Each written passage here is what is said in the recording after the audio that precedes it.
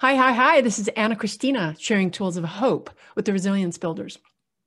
Yesterday, Wilson and I drove about an hour south to Castlewood Canyon. It's wintertime, so we were the only ones there. We walked down through the ice and got down to the canyon where the creek is, where it normally runs 6 to 10 to 12 feet wide, and it was totally frozen over. Totally frozen over, people walking all over it. You can see all the footsteps. There weren't people there. We were the only ones there at that point in time. But the bottom line is every once in a while, you would see a spot where the water had broken free.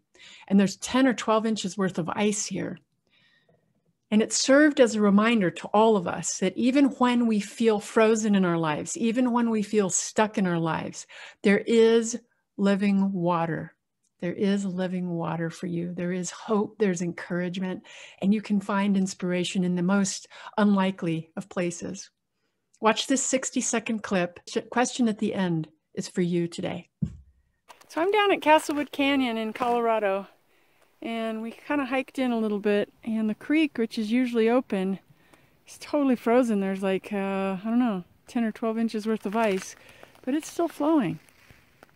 It's still flowing, and it's just a reminder that even when things are hard, even when things are difficult, and you don't know exactly what's going on or the next steps, there's water flowing. And I don't know if you can see, it's probably a little bit hard on the video, but it's clear.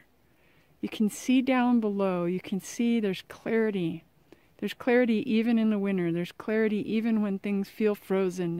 There's clarity even when things feel stuck. What one step can you take to get some of that clarity and just to be really aware that there's water flowing in your life? This is Ana-Christina sharing tools of hope with the Resilience Builders.